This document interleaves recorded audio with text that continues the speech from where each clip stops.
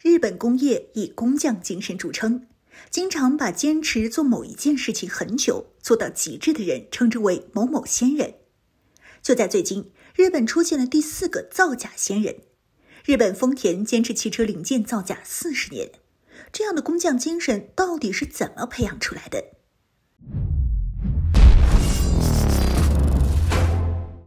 ？Hello， 各位老铁，大家好，欢迎收看本期迷彩虎，我是虎妞。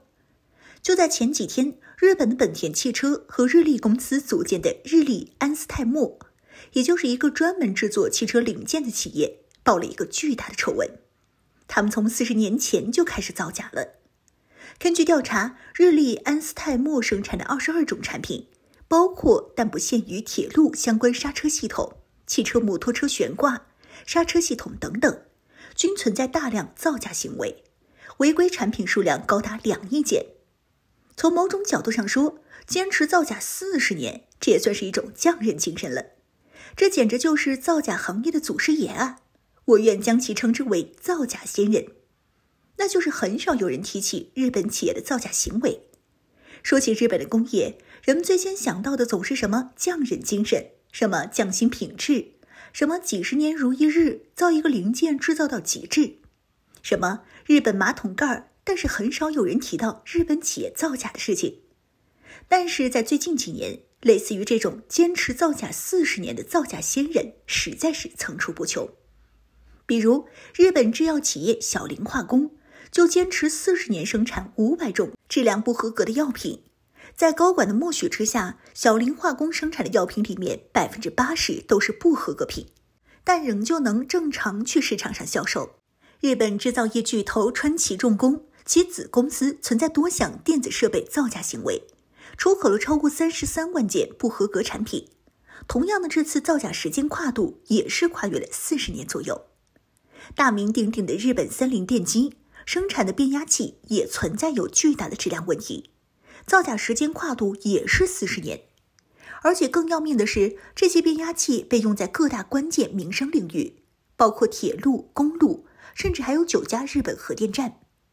除了这些造假长达40年的先人，还有一大堆造假20多年的公司。2017年，日本化工巨头东丽公司承认自己数据造假，从2008年到2016年期间，一共造假149例，波及了13家甲方。此外，日本第3大钢铁生产企业神户制钢，还有日产、斯巴鲁、高田等公司，也先后爆发了一系列造假丑闻。这些企业的唯一应对手段就是鞠躬道歉。而且坑了外国人还不够，其他国家也有被日本坑过的。最典型的就是中国建造三峡的时候，当时三峡收到了一批从日本进口的钢板，我国技术人员立刻进行检测，结果发现在检测的屈服强度、抗拉强度、延伸性能、冲击韧性等4个项目中，所有的钢板均无法达到中国提出的要求，也与日方合格单提供的技术数据相差甚远。当时中国还以为是自己的检测设备出问题了，于是换了2个实验室检测了3次，结果还是有问题。日本还胡搅蛮缠说是中国不专业，但中国方面没有做出任何退让。本来日本还想搞狸猫换太子、偷天换日的方式替换检测材料，把上面的数据改掉，但最后还是被中国发现了这个小把戏，不得已日本方面只能道歉。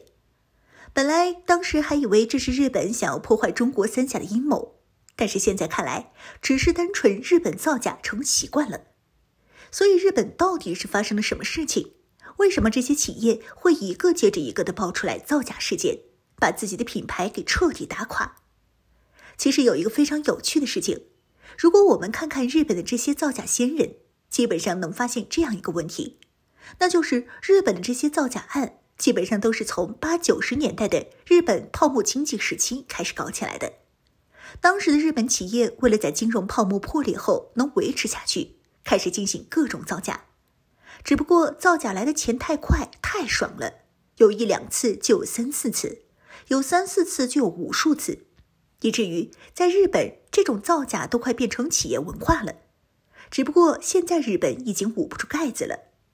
当然，哪怕事件发展到了这个程度，还有人在吹日本，说这些企业发现问题后没有选择隐瞒和推诿，而是公开道歉，从而高呼不愧是先进国家，知错就改。但是他们不知道的是，日本法律规定造假罚款的顶格处罚是100万日元，也就是说，别管他们造假几十年，造成了多严重的后果，罚了100万了事儿。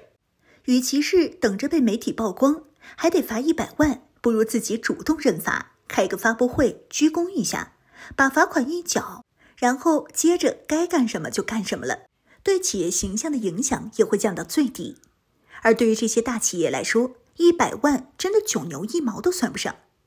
所以我认为，在日本经济下行的大环境，以及日本对这些制造业本来就浮于表面的惩罚之下，